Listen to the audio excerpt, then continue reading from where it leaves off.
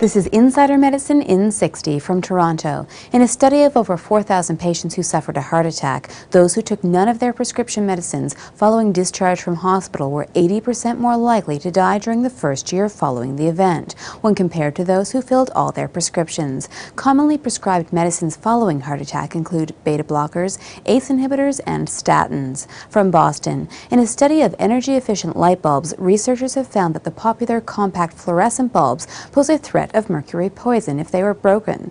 Although the bulbs only use about 1% of the mercury found in old thermometers, some of that mercury can be vaporized into the air if the light breaks. Vacuuming the shards is not recommended. Instead, use cardboard or index cards to pick up the pieces, wipe the area thoroughly with a damp paper towel, and ventilate the room. While CFL bulbs remain a good investment for their energy-saving properties, they should never be thrown in the trash. Many stores and municipalities are beginning to offer CFL recycling facilities, and you should contact your local authorities for more information.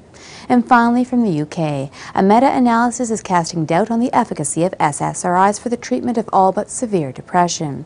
Researchers noted that those who received these medicines rarely had an improvement in symptoms that were significantly better than those taking placebo. Only those with severe depression demonstrated any significant therapeutic benefit. For Insider Medicine in 60, I'm Dr. Susan Sharma.